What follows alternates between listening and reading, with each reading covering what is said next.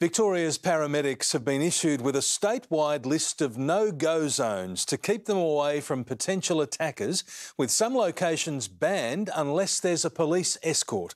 Tonight, 7 News can exclusively reveal the list obtained under Freedom of Information laws. Without warning, this ambulance worker was punched by a patient as she tried to do her job, help the sick reach hospital. Paramedics training prepares them to meet any challenge, but even after 12 years in the job, there are some things you just can't prepare for. A patient told me she had a knife in her bag and she wanted to stab me.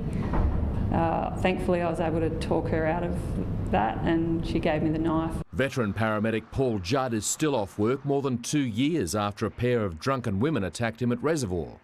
They walked free from court last week. Attacks and threats on the job are now so commonplace, many paramedics no longer bother reporting them, something their employer and their union are trying to change. And while Parliament scrambles to enact new, tougher laws, Ambulance Victoria has put together a list of no-go zones for its staff. It names more than 200 addresses where paramedics are officially warned their safety could be at risk.